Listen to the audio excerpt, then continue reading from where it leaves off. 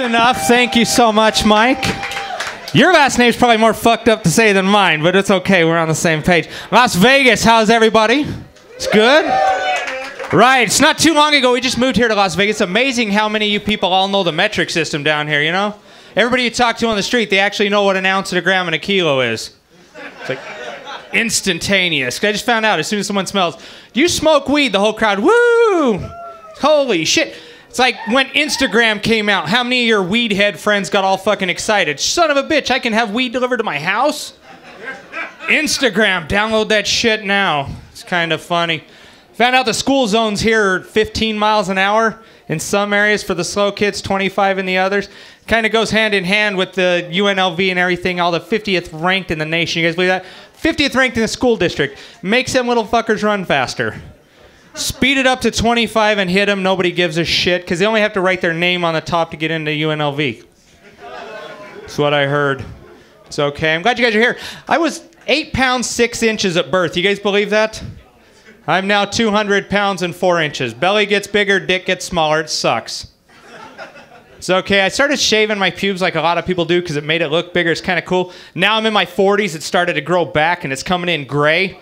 So it's really weird when I chase my wife around the house at night. It looks like ghost dicks chasing her. It's in a cloud. Just kind of sitting there, and that happens. But I have been married for 23 years, if you guys understand that or believe that. Even, I know that's nice to have clapped, but you can stop now because the sex did a long time ago. It's kind of cool, though, when people ask you how you guys met, you know, what introduced you, what got you turned on? I'm like, God, my wife introduced herself to me and said I'm bi. I'm like, oh, fuck, say no more. I love it already. A year and a half later, I found out she meant polar. Ooh. But like all guys, I wanted a threesome, right? You want a threesome all the time. We all do. So it's kind of cool. If I take her meds from her, I can fuck a different woman every night of the week. It's kind of cool. If I double them up, I can fuck the same woman, but a different person right then, too. It's kind of cool. You know, a little psycho in the head, freak in the bed. Fucking gonna happen. Guys are like that. I had kids at a young age, too. That's how come we got married. My wife came up to me and, you know, says, hey, I'm pregnant. It's her way of proposing. Been happy ever since. So I had a kid. So having kids at a young age is kind of fun. I used to take my son to school with me, mess around with each other back and forth. You call each other names, you know, stupid things like dummy, dipshit, retard, whatever you get to. One day my son caught me off guard. He said, hey, Dad, you're a faggot. I'm like, really? You understand I fuck your mom, right? It's kind of funny because he usually stops conversation, but now every time he invites friends over, he introduces me as this motherfucker is my dad.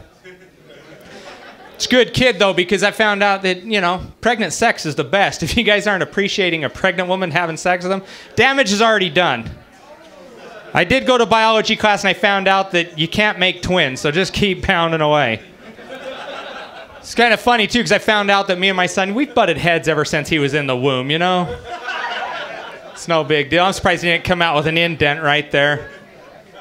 He fucking came out and hit me on the head, and how do you like it, Dad? I don't know, your mom did, but it's okay. Kind of cool. I found out fun games to ever play is never wrap your dick in bacon and tease a pit bull. Yeah, you got circumcised once. They'll take more than that the second time, trust me.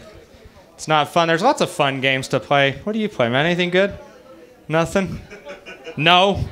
Yes, you do. We'll figure it out in a little bit. So, you guys liking the Vegas heat here?